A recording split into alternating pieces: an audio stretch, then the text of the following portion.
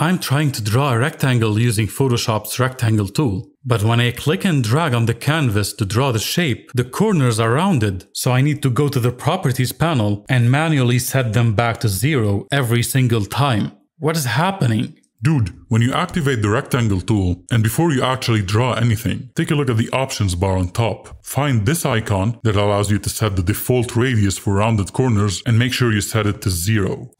Now if you draw a rectangle, there will be no rounded corners at all. Duh!